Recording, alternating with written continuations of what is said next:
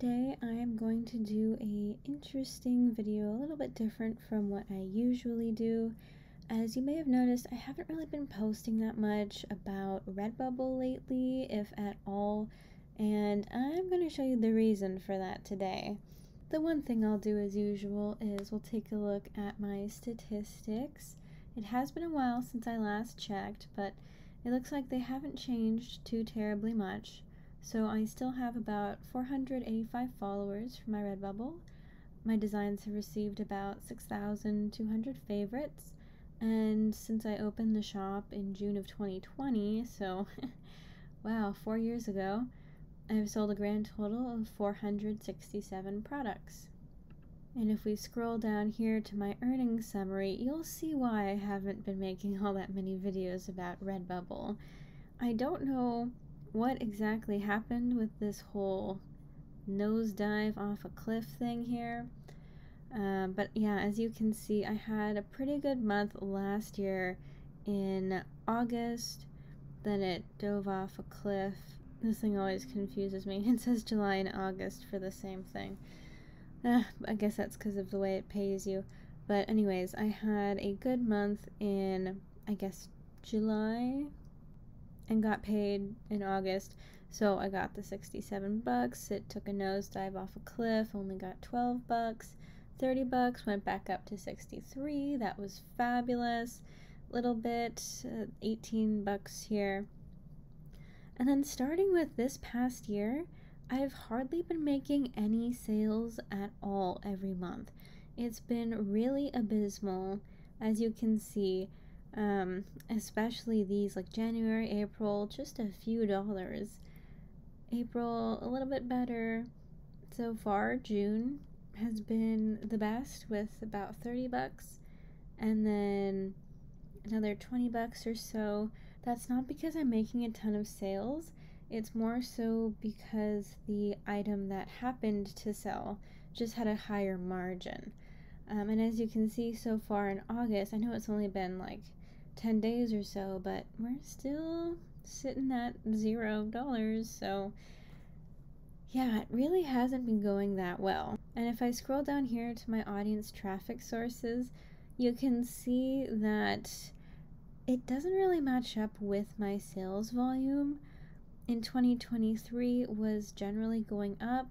Here it definitely took a nosedive, but the number of sales I made doesn't really seem to correlate too much with the amount of traffic that I got.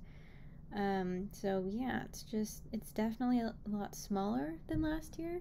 Maybe I could speculate that some of it has to do with the absolute ridiculous amount of AI art that has just flooded this website and diluted everything, making it harder for actual artists like me to have my work seen on this website in between all the AI work.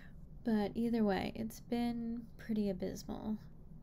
I thought I'd go over here and show you some of the items that have still been selling for me here and there.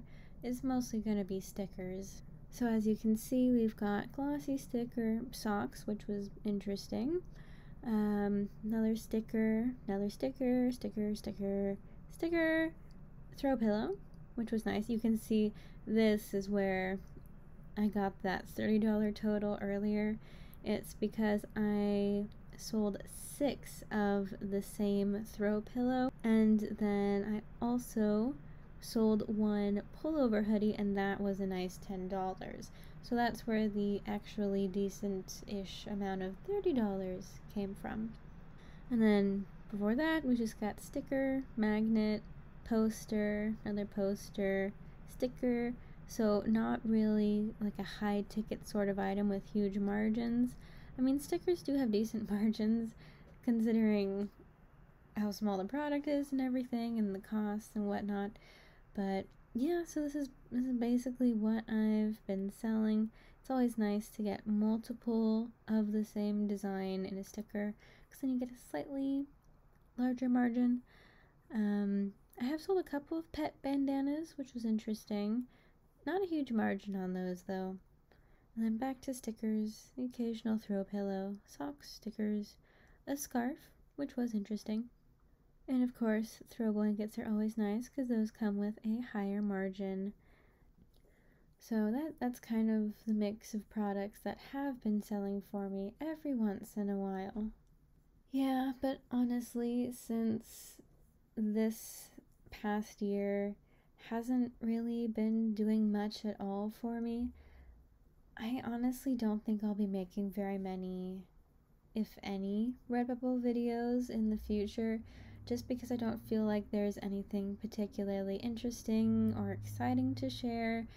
And I think going forward, I'm probably going to be devoting all of my time to Amazon KDP, so self-publishing books on Amazon, as well as my Etsy shops.